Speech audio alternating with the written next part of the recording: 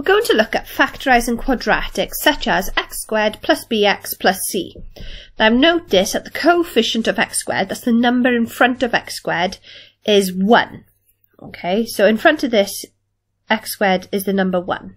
Alright, and b and c stand as numbers, such as, if we look at these examples that we've got down here, x squared plus 2x, so b would be 2 and c would be minus 8. Okay, so we are factorising simple quadratics where the coefficient of x squared is 1.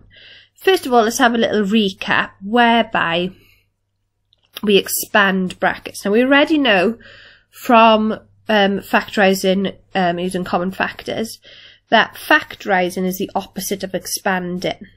Okay, and here when we had double brackets and we were asked to expand and simplify, what we used were we either